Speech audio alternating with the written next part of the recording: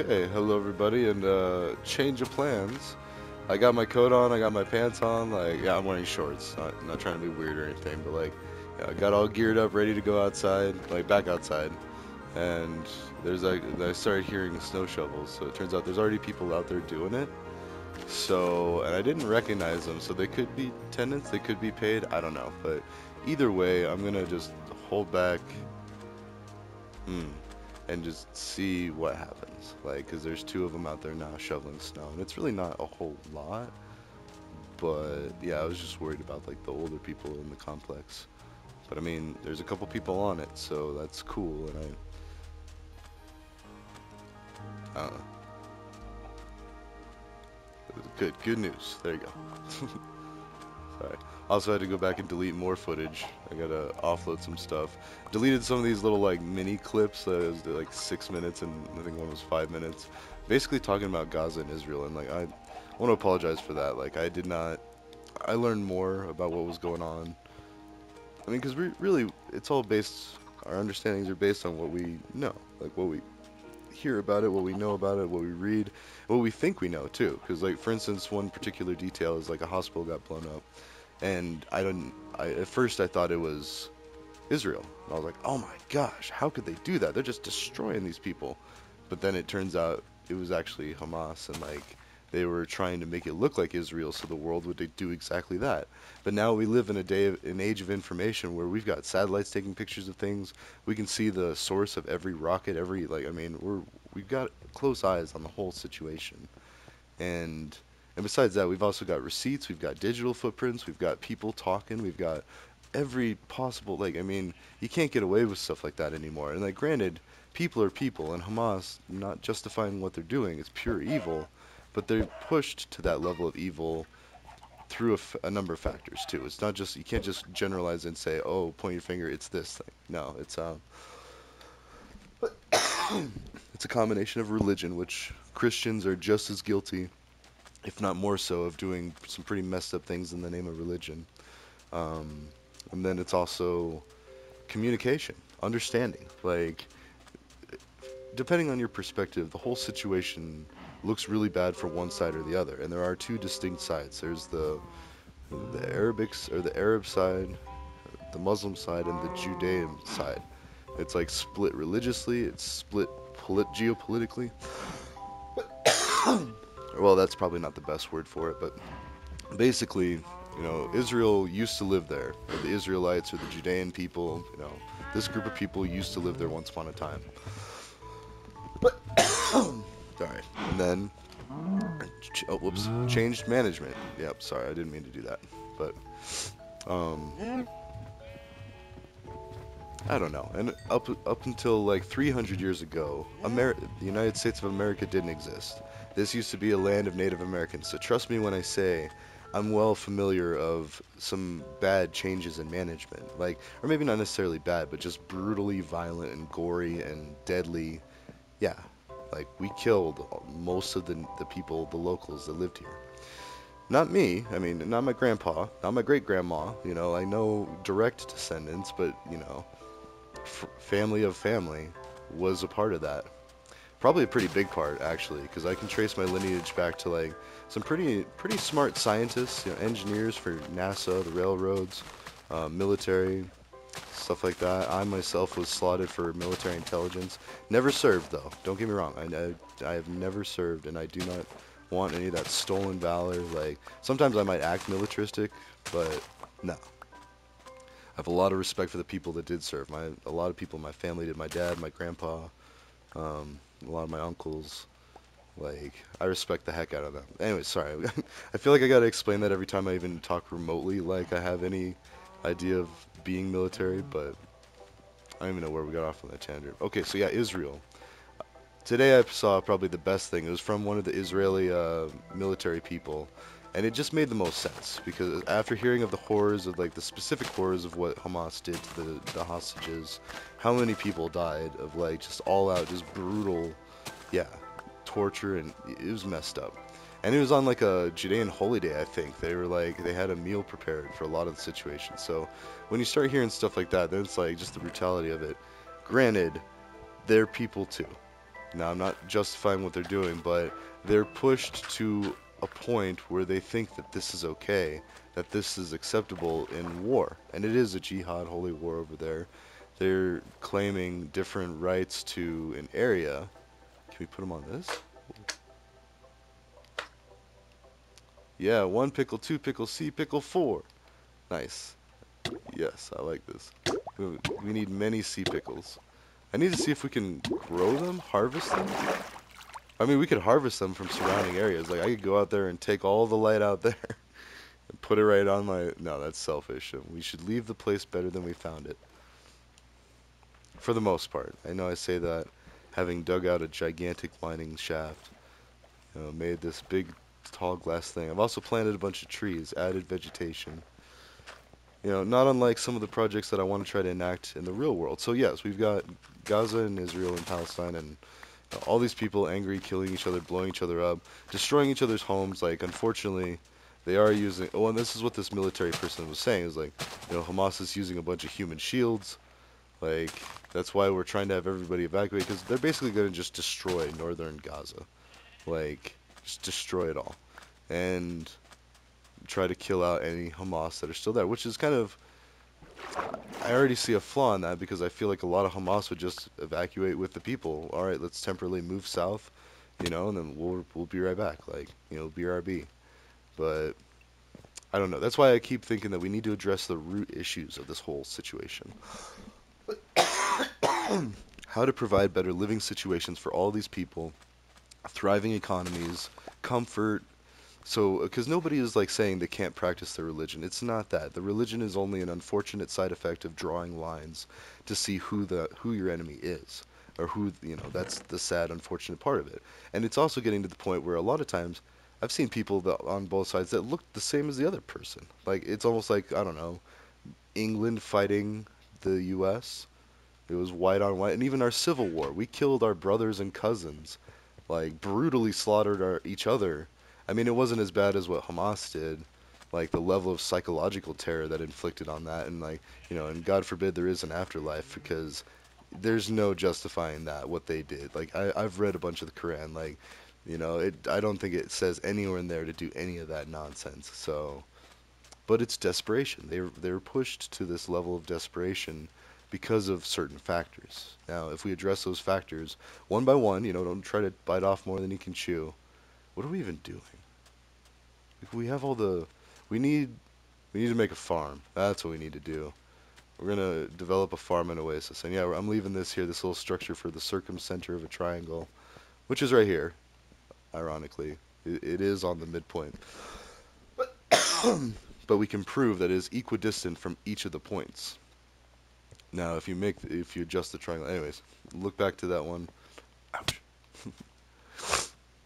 And yes, I'm still lingering onto a cold.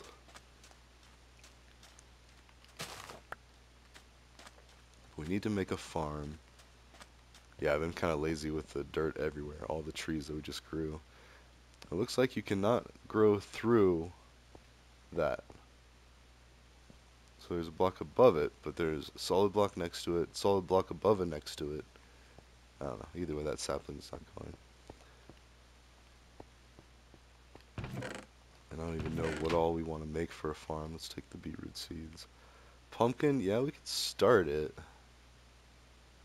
Let's just take normal dirt. We don't need anything fancy. I like the grass, because even though this shovel is, it has silk touch, so, yeah. But also we could make, oh. I should fix the floor eventually instead of having to keep hopping over it. But what we could do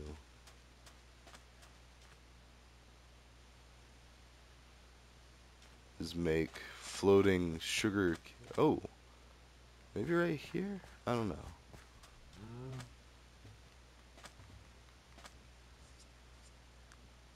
Yeah, let's do that.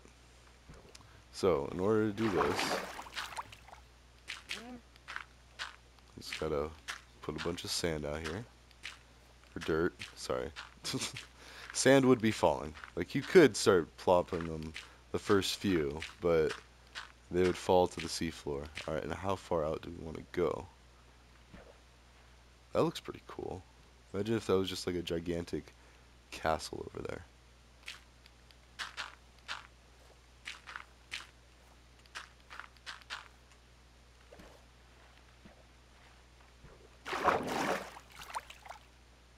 This is good enough. And basically, you need to have one space between them, and I usually break the end ones. Oh, we could do it even faster this way.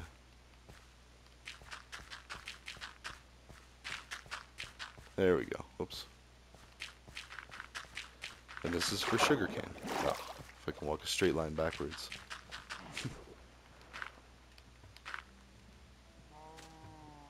Okay.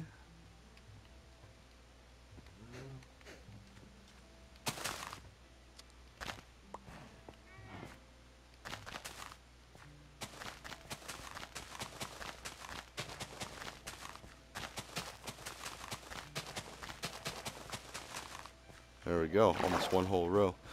And so just having those closer to where we're usually at is going to make it to where that they'll grow faster rather than over there, which, like I said, they'll still grow, and especially since we keep kind of wandering over there, but slowly. Okay, so now, I mean, I'm not against just continuing to add on to this, although at some point we're going to need start using like buckets and stuff. Why is that there? There.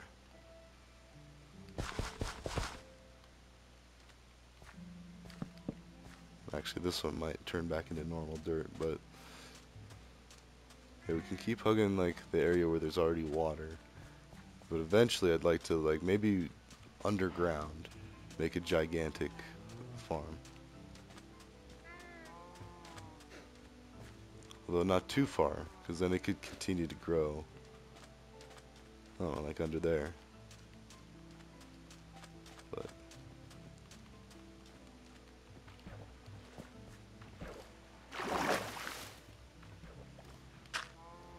we can continue to do that. Let's get some more dirt though. Let's make this whole massive thing.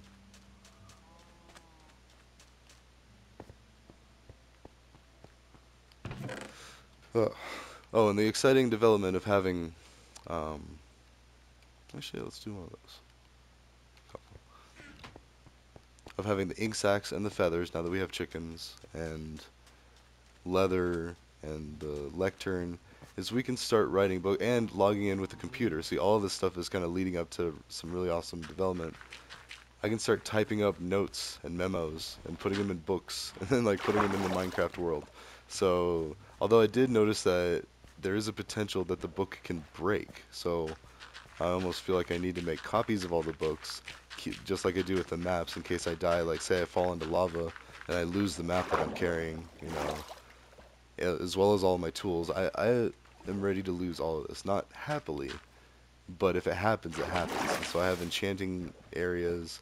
I'm going to make an enchanting setup here at this base as well, just so it's like completely self-sufficient. And so, yeah, so I don't have to keep running all the way back to Endarius, or like Endarius proper. This could be new Endarius, and that could be old Endarius. I don't know. Either way, but it's a lot of fun.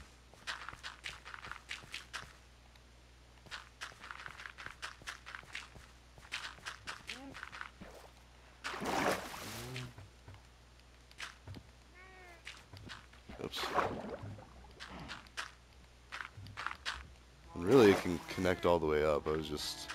I saw the coral and I kind of just stopped. And that'll break those two eventually. I think. Maybe, I don't know. They have been changing some things too. I noticed one of the new updates. Oh, there it goes. Okay. I guess that's the same when chunks load in, and sometimes it does spawn like improperly, and then crops and I don't know about sugar. Anyways, oh jeez. Hold on.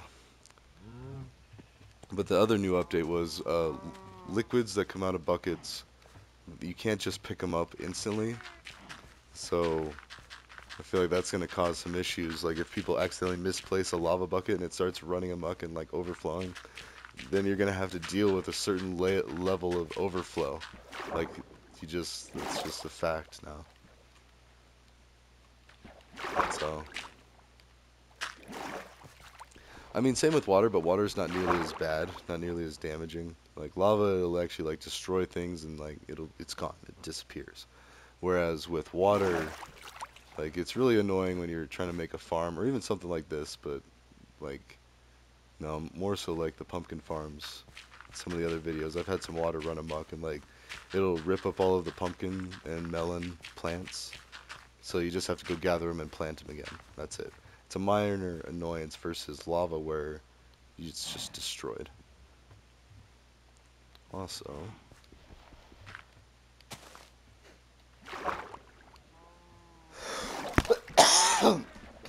excuse me, talking a lot.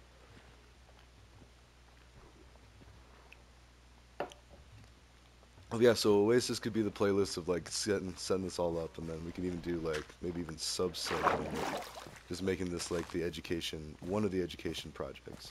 So I've already done computer science talking with like Borderlands 3.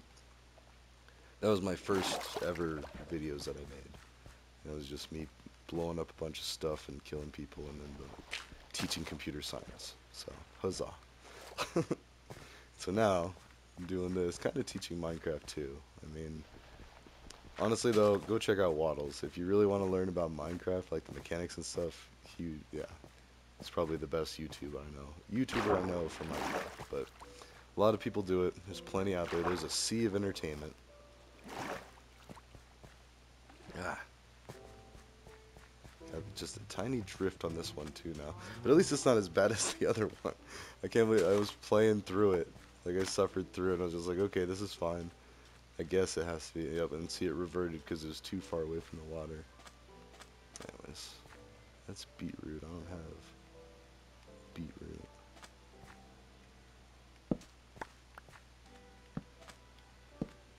Okay.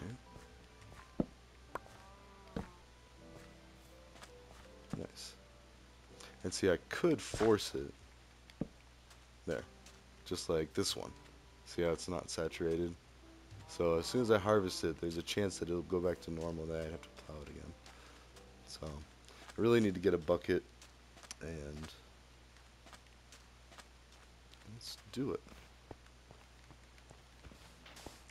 Let's just make this a little hydroponics farm. Oh, that's a thing. Well, let's get some of this sandstone.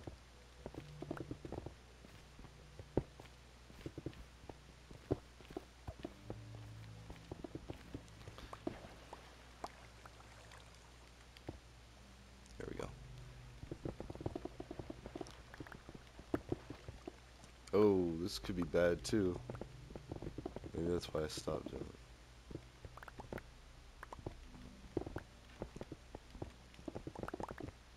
Oh, well, that's fine. I mean, it'll just take a little bit to shore up the walls. So we have a kind of moat thing going on around like our base proper.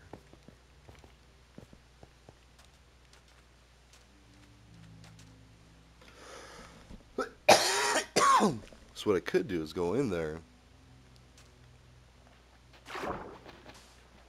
and do that.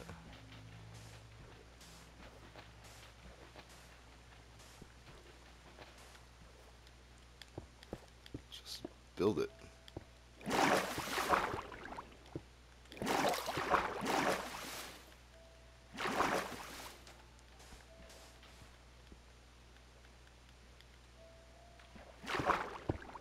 There we go.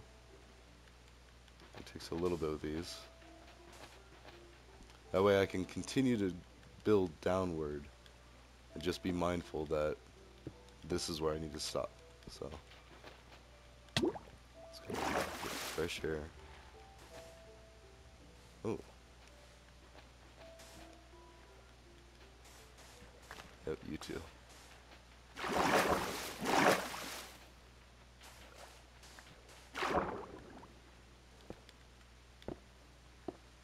What? Why?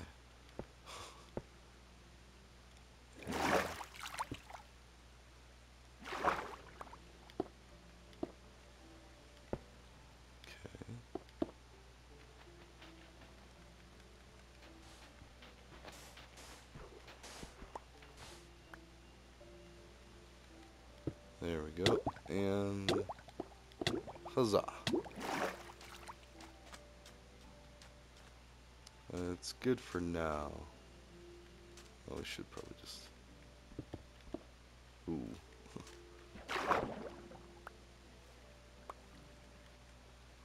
Still saw some here.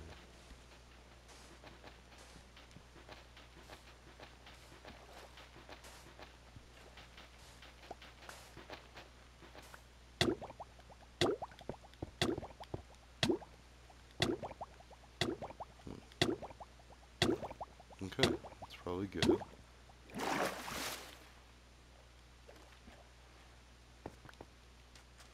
Alright, now we can completely gut it out and not worry about like running into that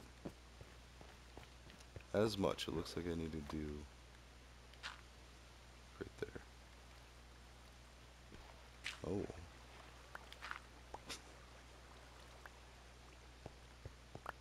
Okay.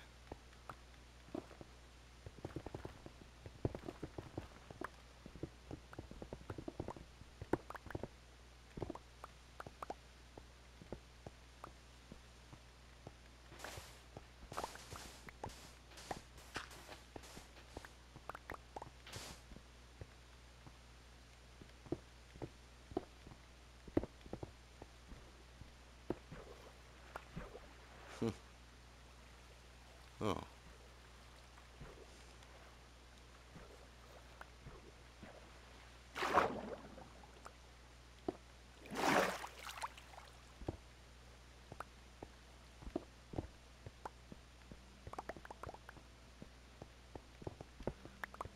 Already I can tell this isn't going to make a great aquaponics farm.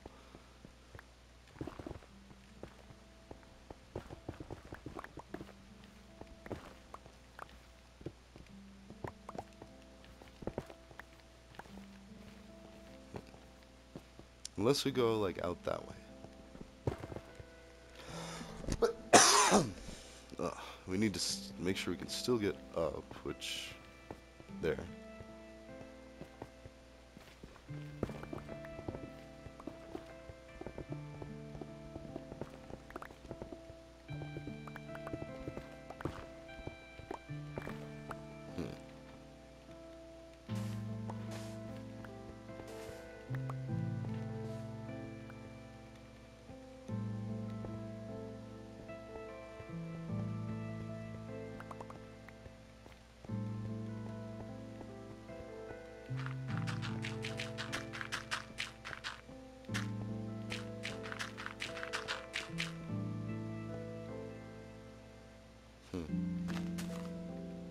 Guess I'm gonna be wasting some grass here anyway.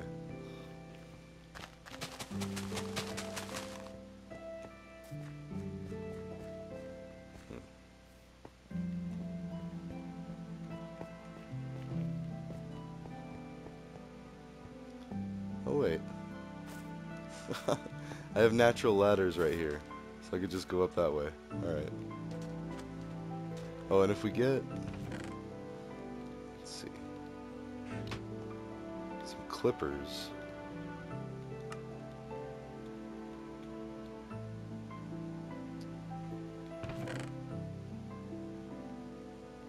Oh, and a bucket.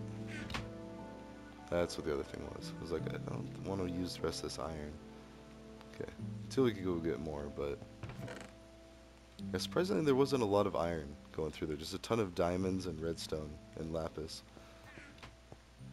Oh.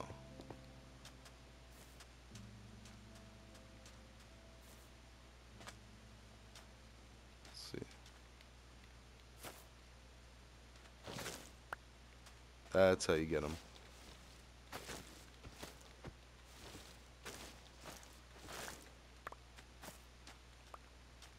Then once you place them, maybe that's when they start going. I don't know, we'll see. We'll get more than 6 though. I think you gotta cut them from the bottom up to get the most. So otherwise they just break if you cut the one above it. I feel like that's what was just happening. And yeah, already we have a bunch more. So.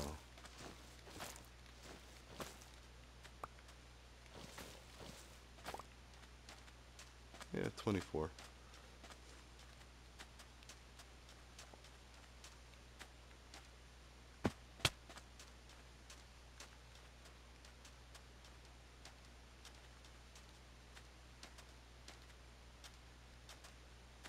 Still don't know what I'm gonna put in here. Like, it's kind of far away for anything really useful. I mean, it was more just a show that I could do it.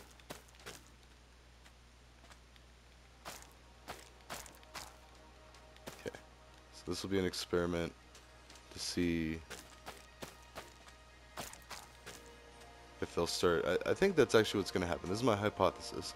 Is if you place one, then it'll start growing up and down, but not left and right. I think they might have just changed that. In fact, we could even go ahead and maybe I should have done some lines up and down.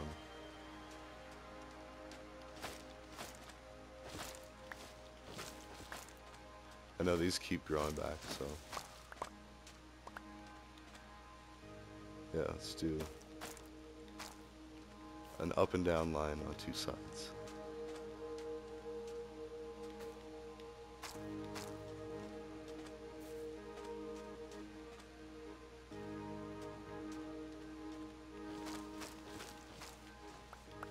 Oops.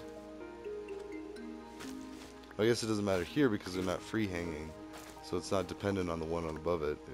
They're all equally. They can be placed on the wood.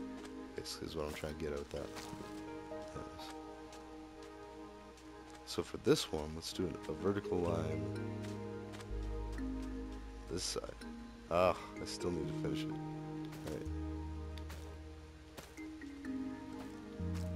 But also I have spruce trees now, so that's better for getting more wood quickly. I mean, not just firewood, like wood for anything, but like even since we've been here, has there been any growth? Because when we started, yep, right there, those two.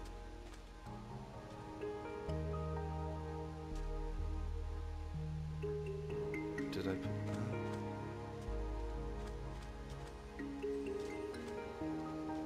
See, that looks like unchanged. I feel like those two are new, but I could have placed them.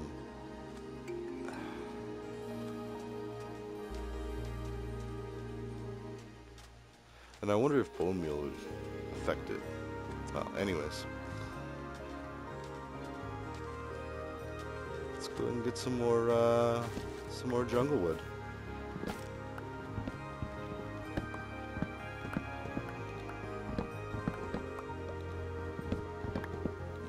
Because I do want to finish that big tree. Oh. Looks like that's the end of this episode. Alarm. Or well, getting close to it, the 2-minute warning. So we'll cut this tree down. And then, but yeah, so maybe I'll log in with the computer and start writing a bunch of books. Oh, shoot. There.